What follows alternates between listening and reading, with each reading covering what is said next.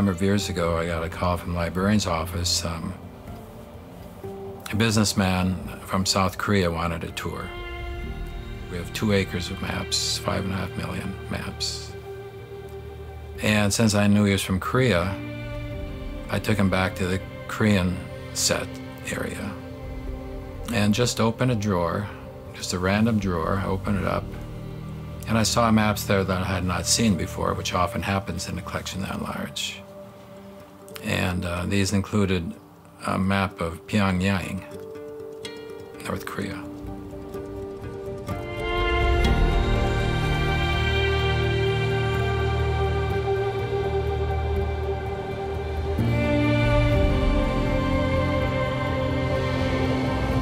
I pulled one of them out and I gave it to him.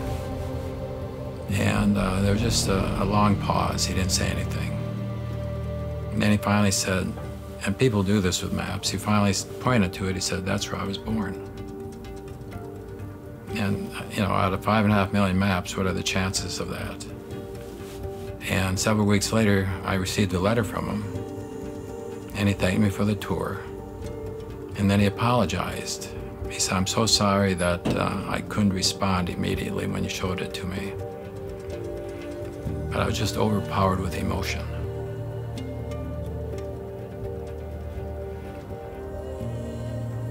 And when you look at art or paintings, you stand back and want to get an impression of the overall view. But when you look at a map, it almost pulls you in because you have that relationship that goes back for a long time.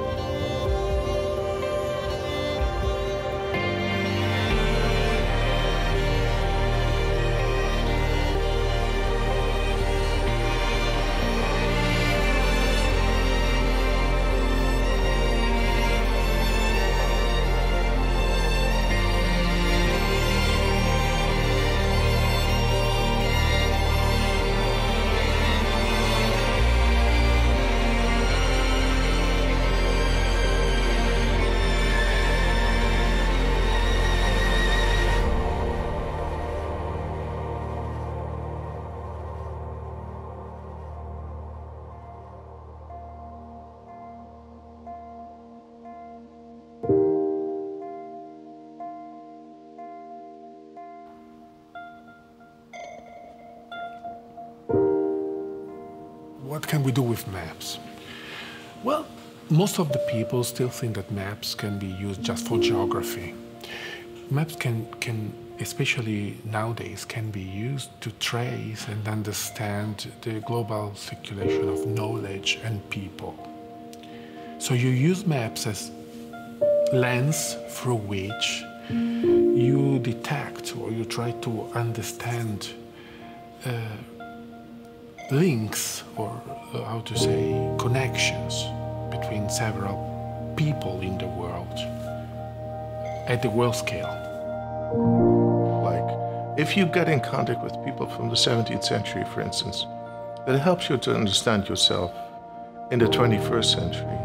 So you have to make connections horizontally in this time, but also vertically. So in earlier times, it's very important, I think. It is not just about maps or world views. It is also related the ways how people understand the other people. So that's very interesting because the people misunderstood or understood the other people's way of life and the other people's way of understanding the world. So that kind of interactions, misunderstanding and understanding, conflicts or accommodations, that would be really, really interesting topic to me. Maps, which was really at the center as a theme of this symposium, is something that fascinates a great deal of people. And these maps from the 16th and 17th centuries really are snapshots of how the people of those centuries and those different places saw the world. So they're not just about going from point A to point B, but they include all sorts of information on them about the peoples that they encountered, the fauna, the flora, astronomical data, ethnographic data. I call these maps from the 16th and 17th centuries their version of Wikipedia with hyperlinks. Yeah, regional maps tend to be more functional. They could be administrative for tax or for topography. They could be military-related uses. World maps are different in that you can't fit everything on them, but what you fit on there is your cosmology, your view of the world and the universe, how the world fits, how the continents and how the people on them live. So the world maps that were done both in Europe and in China have all kinds of unusual details. They have the products and produce of different countries, what the people look like, if they wear strange clothes, the animals and insects and animal life that live there.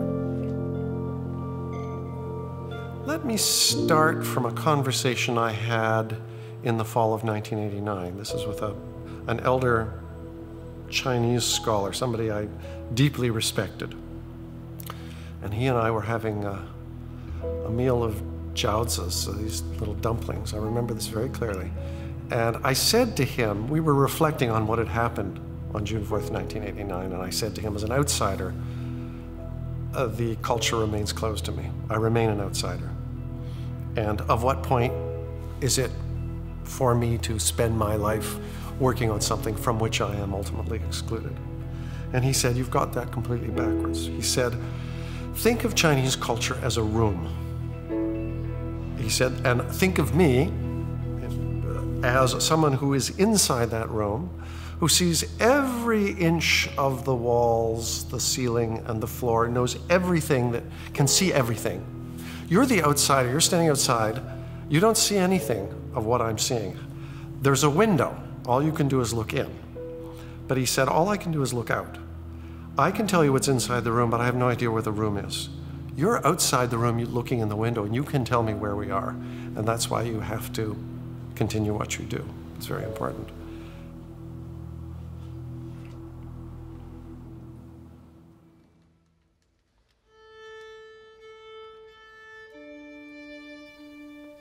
My collaborator, Ann Waltner, and I were brought together by a mutual friend, Kathy Barbash. She knew that we were both equally curious and fascinated by Matteo Ricci's map, the depiction of space, and the music and possible narratives that could breathe life into his journey. We chose music that resonates not only with Ricci's life in Italy, but also with his travels and experiences in China. We combined that music with scholarly researched texts, images of the map generously supplied by the James Ford Bell Library at the University of Minnesota, and newly composed musical works by American Chinese composer Huan Ruo. This project creates an interdisciplinary performance that tells a different story than that accomplished by music, words, or images alone. This unique combination of media uses the ephemeral nature of sound to open doors to our audience's minds and hearts in a way that speaks to the complexity of Ricci's experience and to the complexity of the relationships that often result with cultural exchange. The scholarship that grounds every aspect of this work generates a nuanced and multi-layered performance that is unique and special. The collaboration that is essential to our work permeates all aspects of the project and results in uncommon combinations of artists and scholars.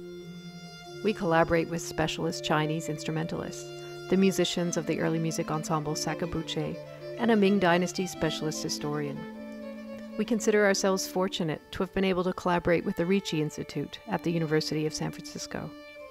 Indeed, the generosity of the people working at the Institute and the exchange that took place between our team and the Institute is not something that we commonly encounter.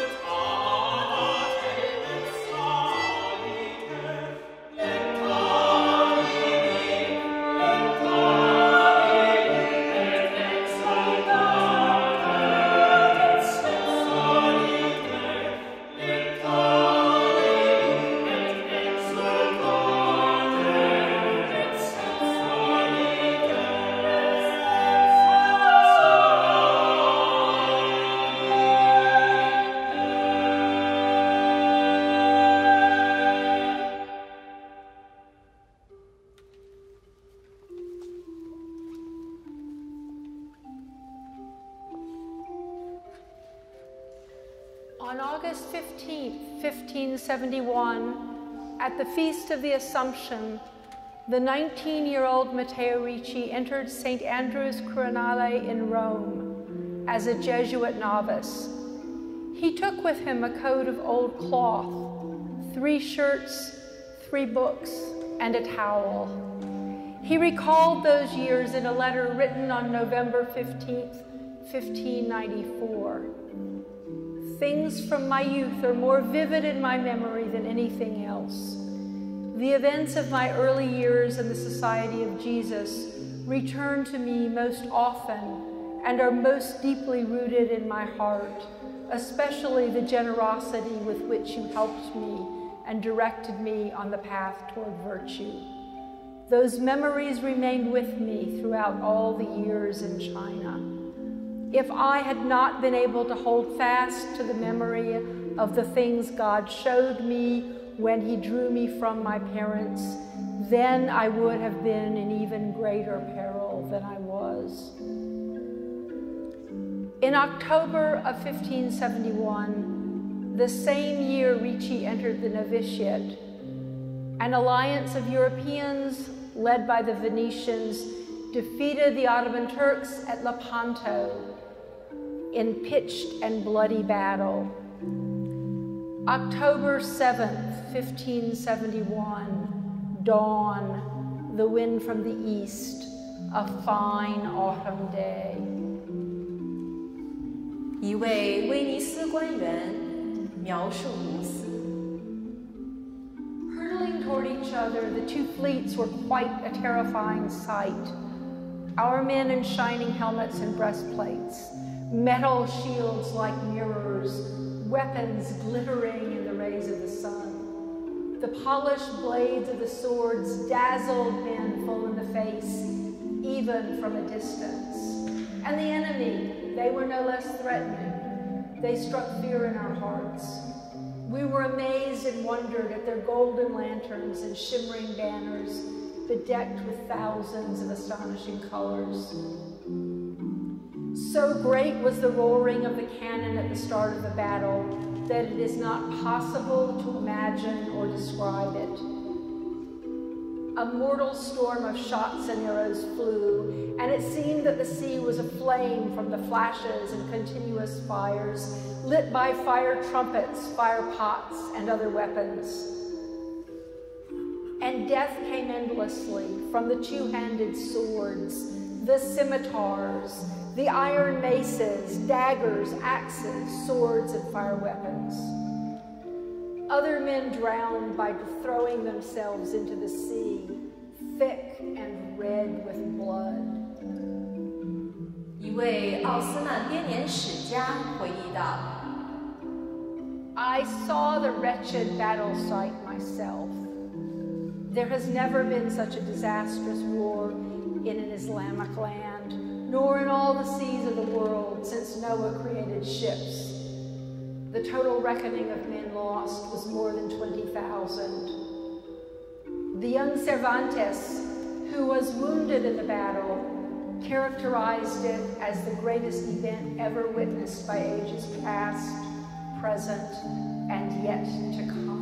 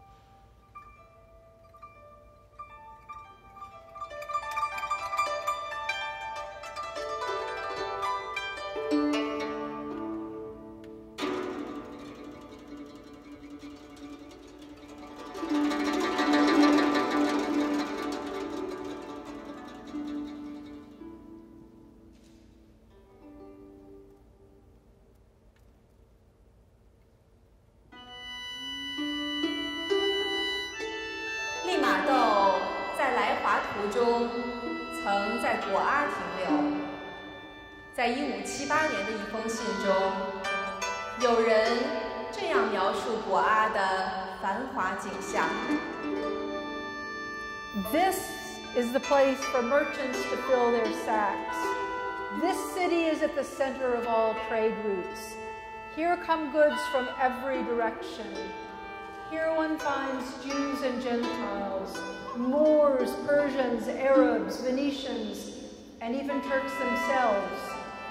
There is no better place for soldiers, because armies are formed here every day. But for those who are lazy or pleasure-loving, life is so good here that it would be better for them if it were not quite so good.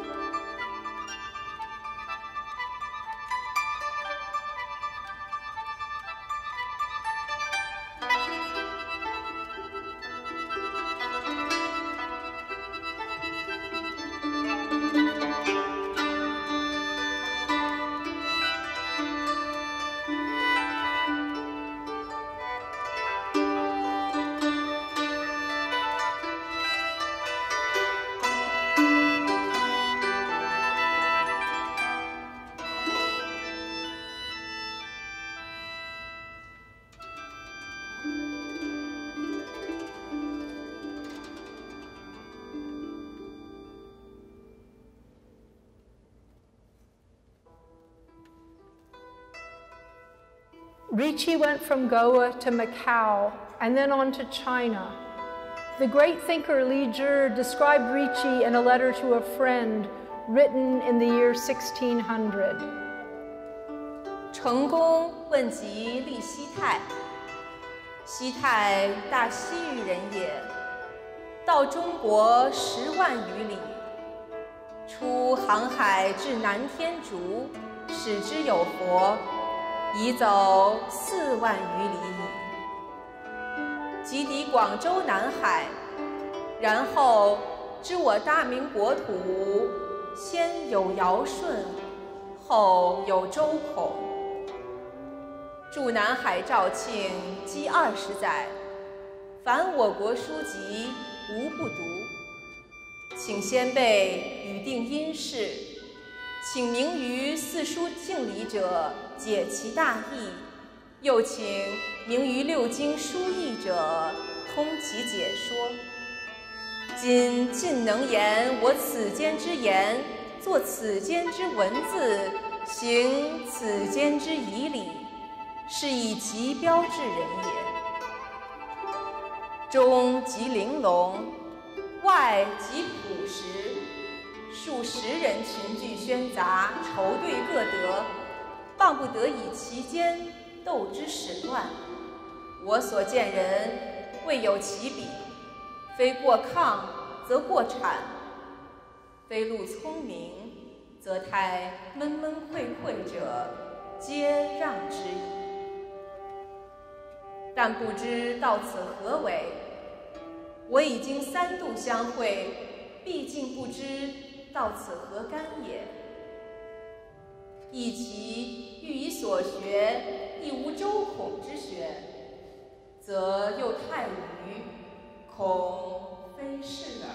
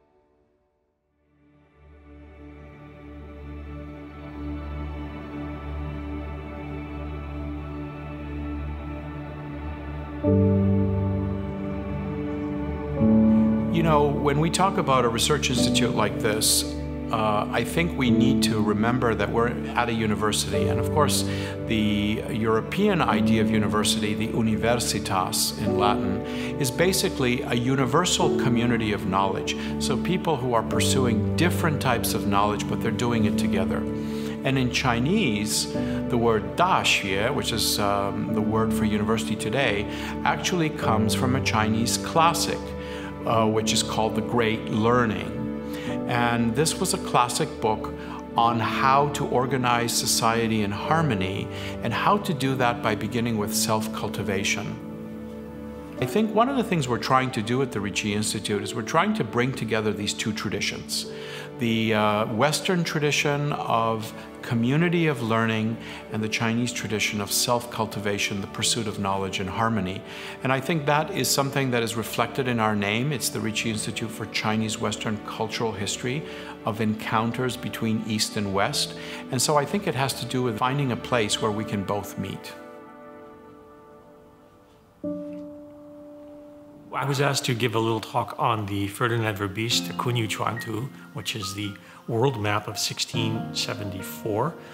It's in a long line of Jesuit maps, starting with Matteo Ricci and his world map, and later Jesuits like Aleni and Sambiase and Martini did other maps. And Verbiest actually did the map as an instructional aid to the emperor, to Kangxi.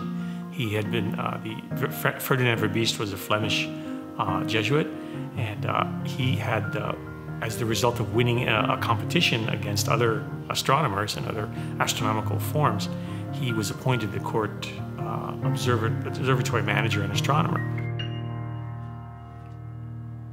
I'm the curator of the James Ford Bell Library at the University of Minnesota. We have been fortunate enough to have the James Ford Bell Trust acquire the Ricci map, which is one of the centerpieces of both the exhibition here and the conference. Mr. Bell was very clear when he started the library that the materials, however rare they might be, would be available to everyone. Caring for it and preserving it is one aspect, but sharing it is really the biggest thrill for me. そうですね、今夜万国全図で面白いことっていうのはね、例えば、それまでの日本というのは世界地図っていうのは仏教の考え方に基づく世界が逆三角形になっている世界だったんですね。その三角形の世界地の隅の方に日本があるだけのそういう地図、極めて簡単な地図だったのが今夜万国全図が出たことによってができることによって世界の地図の中に日本というものが位置づけられるようになったということが一つですね。世界地図の中に日本が位置づけられることによって大陸と日本の列島の位置関係が明確になってきて東アジアの地理認識が日本人に非常に分かりやすく見られるようになったということです。ですから日本の江戸時代にすごく興味を持たれたのでたくさんのリプロダクションが作られたということになると思います。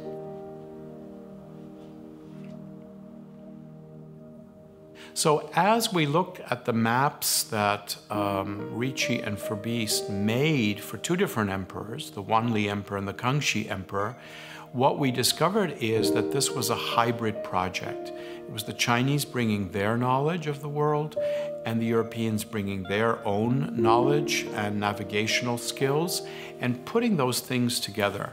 And we thought that would be a wonderful, again, snapshot of how people interacted, how they exchanged knowledge, and how they befriended each other.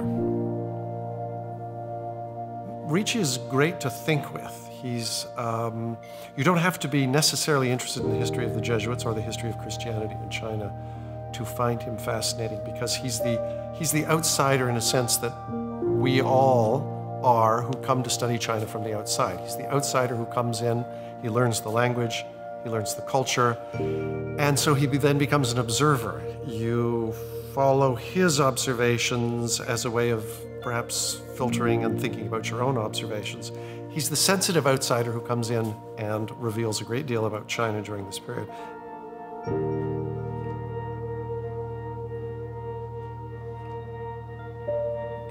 In traditional China, Chinese people thought that China is the center of the world. And China is the only country or only nation that is civilized. So all of the others are barbarians. In Chinese, we call China 中国. That means the country in the center. So when the missionaries introduced the European geography to China, they told Chinese people that we have a whole world. The global is around a circle around a global. So, and China is only one part of Asia, the continent, the Asian continent. So it changed a lot the Chinese view of the world.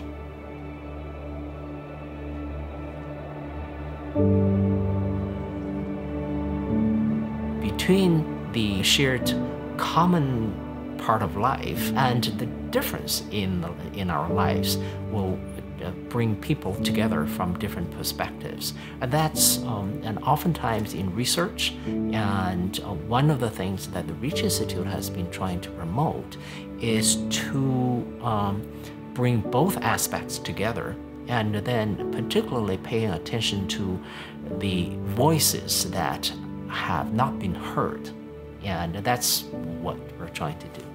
So speaking of, Ricci's map and the impact on the Chinese scholars and Chinese people, curiosity leads to, more, discovery, and probably more discovery, more curiosity, and then find opportunity to understand more.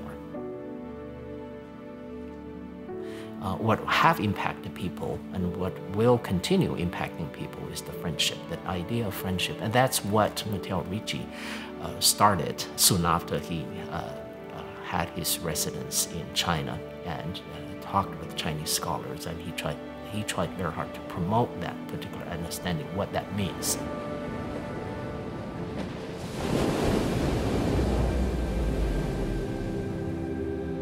The organizers of the conference have actually recognized this link between cartography and cultural, thinking and the way we look at ourselves. But this story about how NASA has affected the way we understand the Earth and see ourselves goes back to 1960, when we sent the first satellite up with a television camera on it that took pictures of the Earth. When we got those first images of the Earth floating in this vast, empty desert of space with nothing, in some ways it's a very scary picture because it shows how fragile and how precarious our situation really is, and therefore how much we really need to take care of the Earth. When I came to work at NASA, people were just starting to realize how complex the Earth system really is, and that the subsystems of the Earth, the oceans, the land, the atmosphere, and even life, are all interacting with one another. And this whole idea of Earth system science was born. And NASA, right when I went to work for NASA, had developed a program to build satellites to study all of those pieces and do it simultaneously so that we could see how they interact with one another. As technology develops, we can take people to parts of the planet that they might never actually visit, the top of Mount Everest, or to Antarctica, or to the Amazonian rainforest, and explore those places in virtual reality, and really experience what it's like to be in those places. And increasingly to do that collaboratively, do that with a group in a classroom or with your friends. And that's, I think, a fantastic experience for people. It's an emotional experience.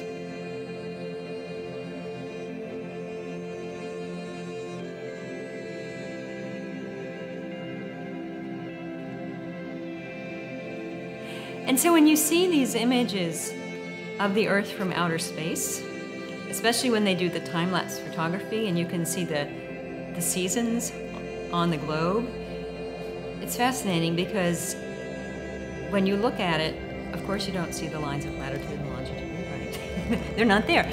You see no national boundaries, which we tend to argue about on maps. It's just this organic whole, and going back to the time-lapse photography, when you can see the seasons change over the course of the year, you know, over the course of 15 seconds or whatever it is, it's almost like the Earth is breathing. So it's a little bit like now we have an opportunity again to understand our Earth, the globe, in a different way, and to put back into our consciousness some of the things that came off the map.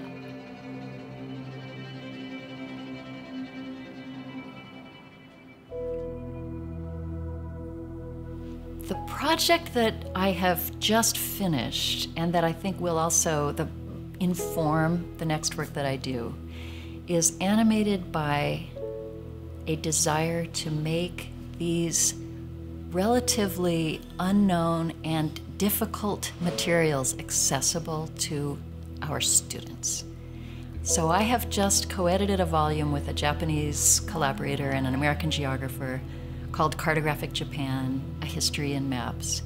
The whole point is to unlock individual maps and make it so that my students in my classes and those like them all over the country can actually read a Japanese map. We've added English labels, can understand the context in which it was made, and can use it as a window onto some interesting chapter of Japanese history.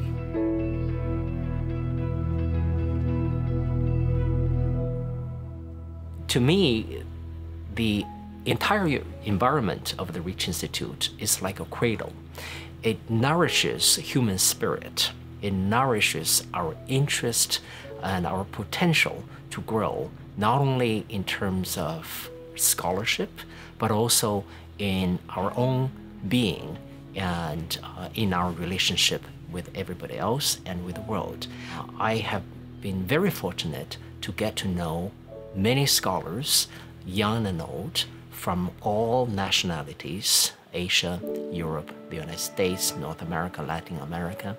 Or I have been very fortunate to get to know a lot of people in the local communities who have been continually helping us in many ways. And I find it rewarding to get to know them as really human beings, as real people, just like me, every day. And then that, what brings us together is this spirit of this excitement for something that we do that may be able to touch the hearts and mind of the future generations. If there's one, key component in our work is to promote the cross-cultural understanding through education, research, but above and beyond is friendship.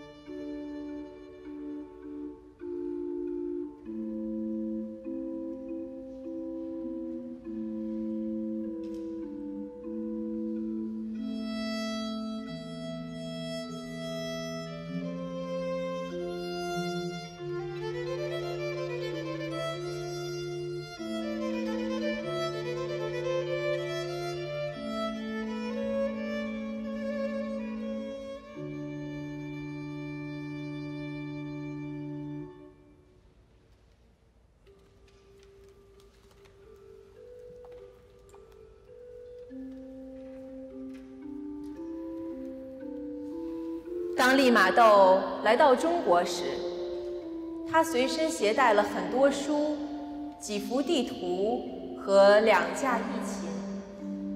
他将其中的一幅地图挂在其住所的墙上。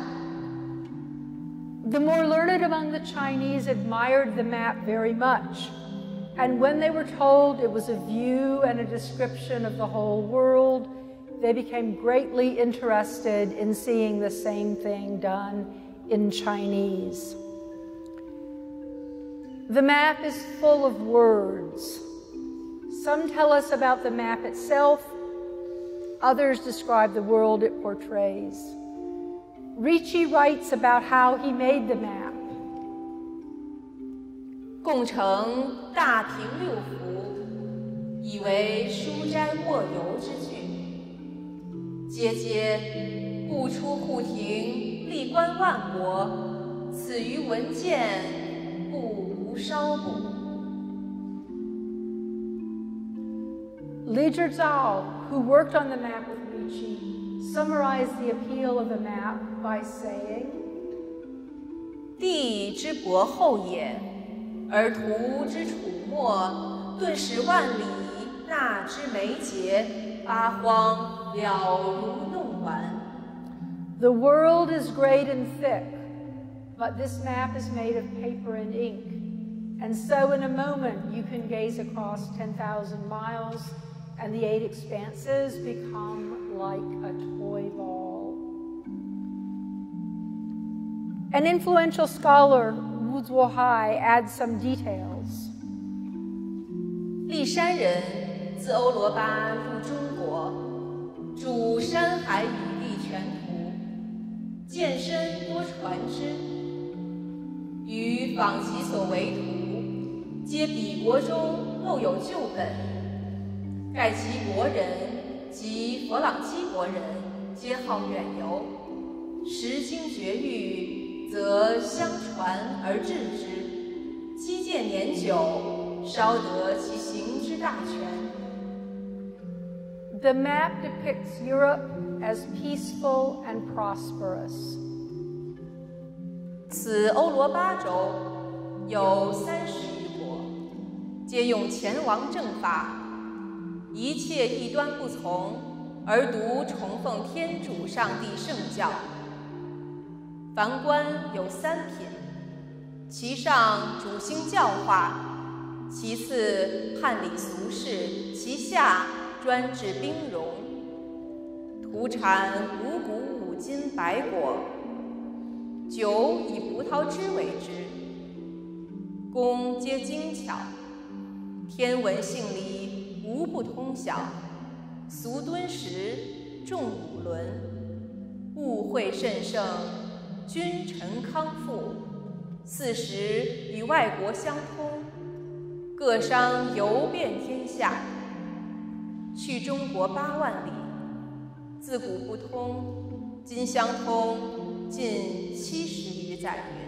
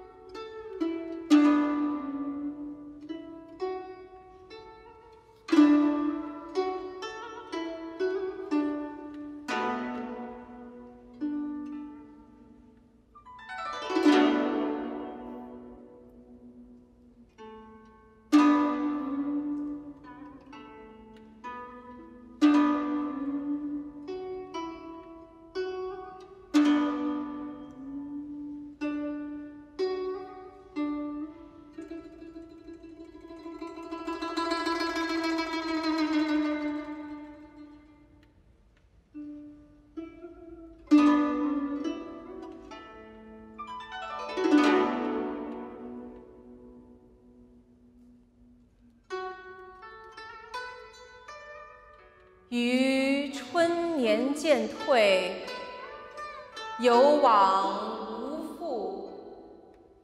促老暗亲，莫我数也。何为乎窄地而迎广厦，以有数之日，图无数之谋语。幸或今日一日，急急用之勿失。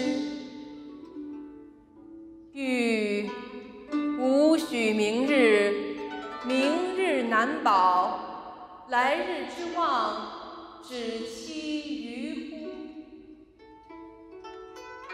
乎？愚者庆日立于江崖，似其河，而江水急急流于海，终无解也。年也者，具有游意，莫怪其疾飞也。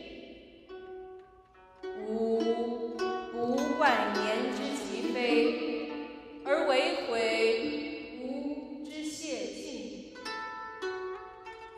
以夫老将真而得未成矣。My springtime years are receding. They are gone and will not come again. Old age silently encroaches. It will not spare even me. Why did I build grand mansions on narrow ground, using my finite days to make endless schemes? At least I have this day. I will use it and not waste it. Do not count on tomorrow, for tomorrow brings no guarantees. Hopes for tomorrow, are they not just lies told to deceive fools? A fool stands day after day on the riverbank, waiting for the river to dry. But the waters flow endlessly to the sea. Until the end of time, it will never dry.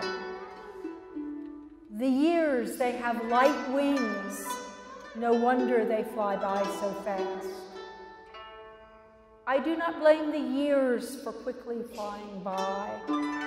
I only regret my own slow progress.